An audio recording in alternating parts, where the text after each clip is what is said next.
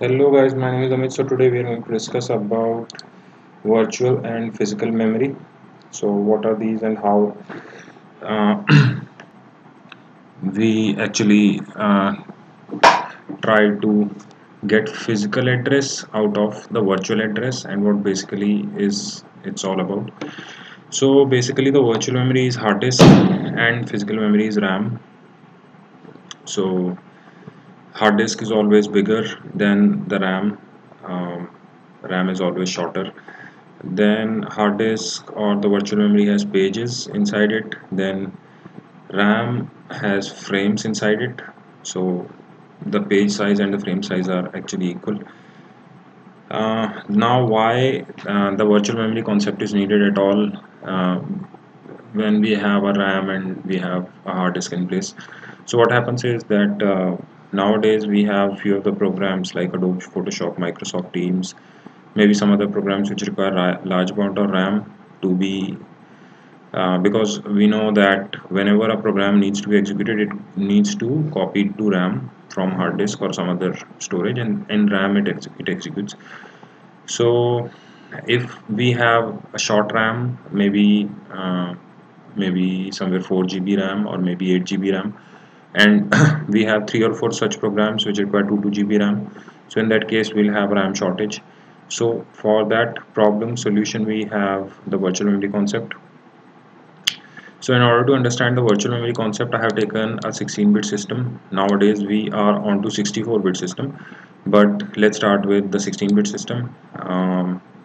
Then we'll gradually see that how the virtual memory is there on the 32-bit system, but let's start with the 16-bit. So what is a bit system means? So bit system means that the bus size actually. So 16-bit means we'll have a 16-bit bus size. So let me just open the calculator. So 2 power 16 is this much, that is 655 36, that is somewhere around 64 kb. We say it's 64 kb. So a 16-bit bus can access 655356 bit uh, on the bus or on the memory. For example, if we say if we have only one bit, then we can access 2 raised to power 1, which will be 2 addresses, that is we can access either 0 or 1. If we have 2 bits, then we can access actually 4 addresses, that is from 4.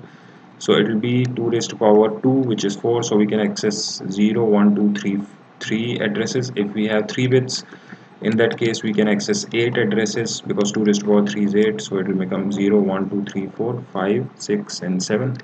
So with 3 bits we cannot access 8th bit, 8th address. So for example, if we have a system which have a 3-bit address bus, 3-bit bus, and we have a huge hard disk. Let's suppose we have 1 GB or 1 TB hard disk, 1 TB sorry RAM. So in that case it's not useful, because at a time we can only see 3 bits, and at a time we can only access this many number of addresses. So let me just read it. 16-bit system means the bus size is 16 bits. 2 byte 16-bit is equal to 2 byte. Bus can access 64 KB of memory. If I want to access 65536th bit, so I'll need 17 bits, and the same on the same bus I cannot access. So what I can do is, in that case, I have to increase my bus size. If we have a bigger RAM or something, and if we have this much bus, and if we have a bigger RAM, then it's also not useful. So we are going to study the system 16-bit bus system, 16-bit system. So now this is the system which we are going to study, that we have a virtual memory or a hard disk of 64 KB. A physical memory or RAM is of 32 KB, because RAM is always smaller than the physical RAM is always smaller than the hard disk. So if we say we have a 4096 byte page, so in that case 64K by 4096, we have 16 pages on hard disk. we have 8 frames on the RAM or the physical memory. So now this is the mapping which we have. So this is a page table actually. So page table is a mapping from virtual addresses which are present on the hard disk to the physical memory, that is to the pages which are present on the RAM. This page table is actually stored on the RAM, the physical memory, which is owned by kernel. So how it actually happens all the way, let us just see. So in first example, let's suppose we have written a program and it says move reg 0. So when we compile the program, the code segment will be the instructions of a program will be placed in the code segment. In code segment, let's suppose assembly decodes to move reg 0. So move reg 0 is read by CPU. 0 is a virtual address here. Program tries to access the virtual address. So CPU wants the physical address out of it. It sends 0 to MMU to get the physical address out of it. Now MMU looks in this page table here.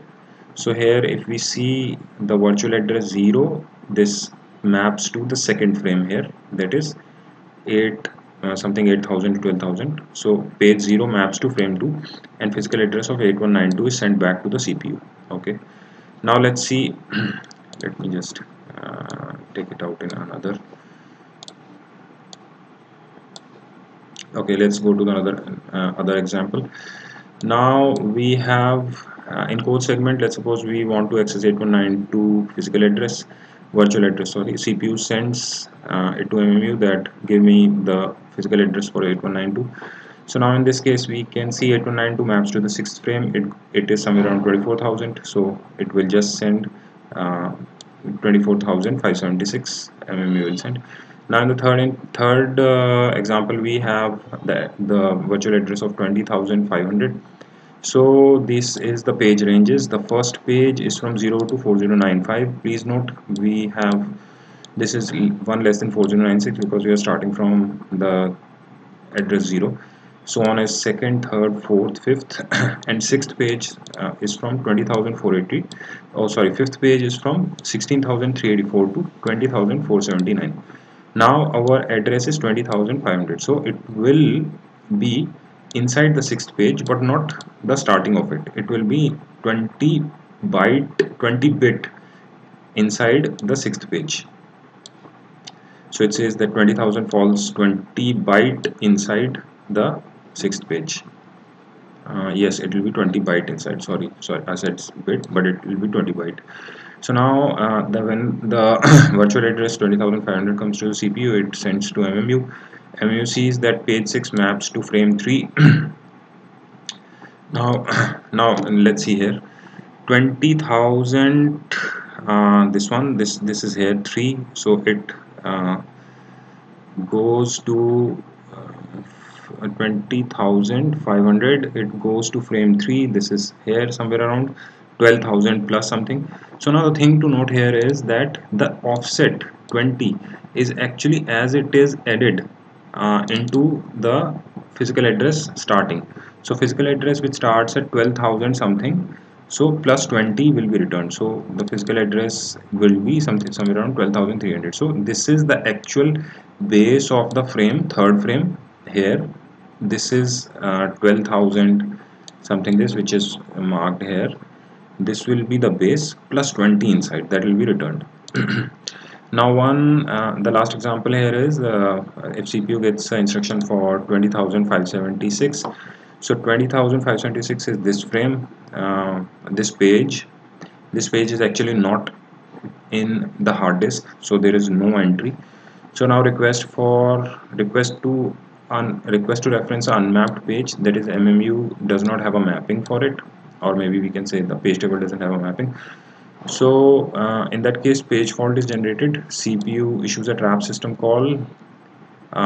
Then OS picks the least recently used RAM page, moves back to the hard disk, then copies the page into RAM and MMU updates the mapping. So what happens here is, let's see in this diagram.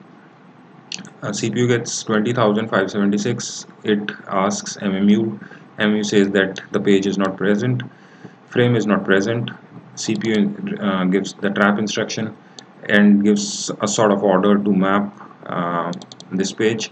Now what happens in backend is that RAM, the in physical memory or RAM, moves the frame 0 to virtual memory.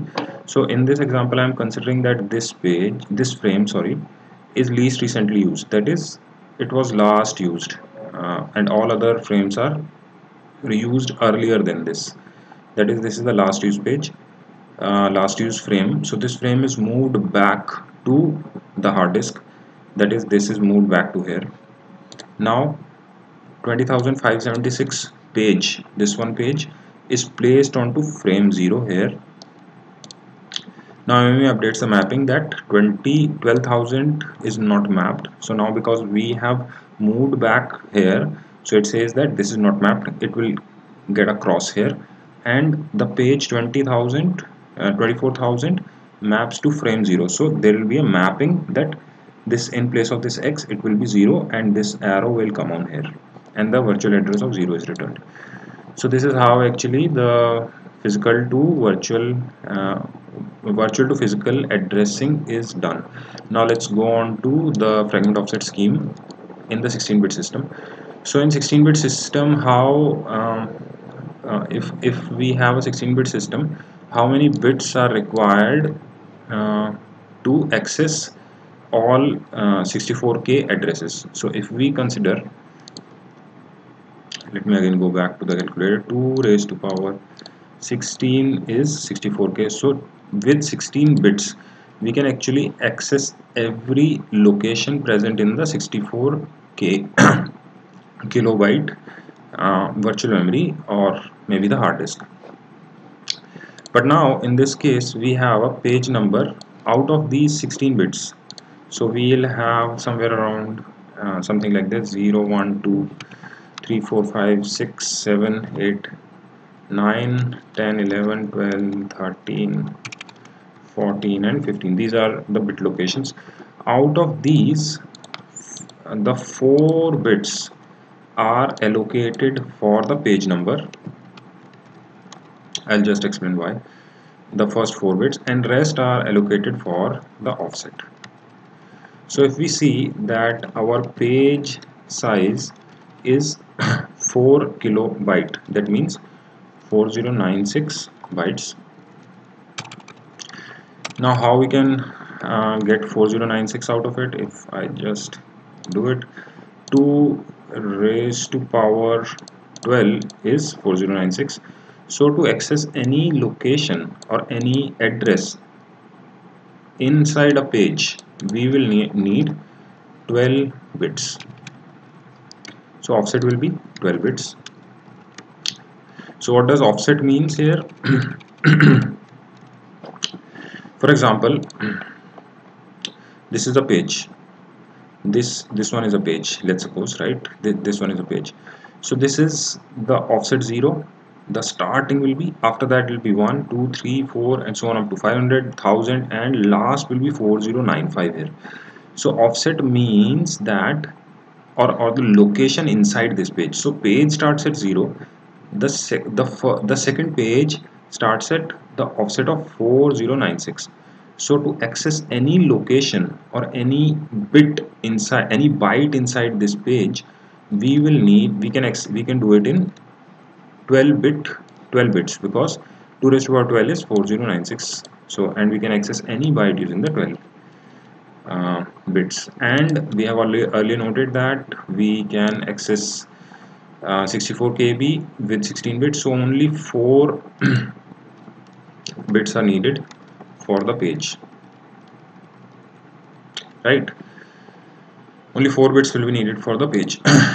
In the 32-bit system, we will have the page numbers for 20 bits and offset is 12 bit. So why offset is always 12 bit? Because the page size is always 4 KB mostly.